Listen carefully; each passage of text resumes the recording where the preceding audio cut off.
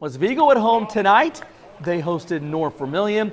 Vikings opening drive from the Falcons 38. Vikes QB Dane Andrews throws the jump ball to the corner of the end zone. The 6'4" senior Colton Yates brings it in for the touchdown. Later in the Vikings opening series, this time from the Falcons 25, Andrews connects with junior Brandon Strode, who fights his way in the goal line and extends for the touchdown. Final play for the Vikings varsity. The quick snap, Andrews unleashes down the sideline to Matt Berkeley, who gets past the Falcons D for a touchdown. Now it's the Falcons' turn on offense. First play from scrimmage goes to senior Christian Myers, who runs into the Vikings territory for the 30-plus yard play.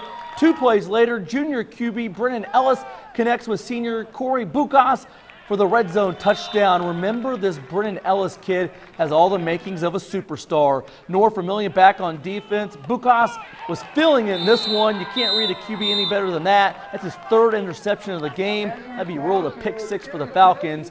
West Vigo opens next Friday at home against 1A state-ranked North Central, while North Vermillion will have to wait an extra day until next Saturday for their opener at home against Evansville Bossy.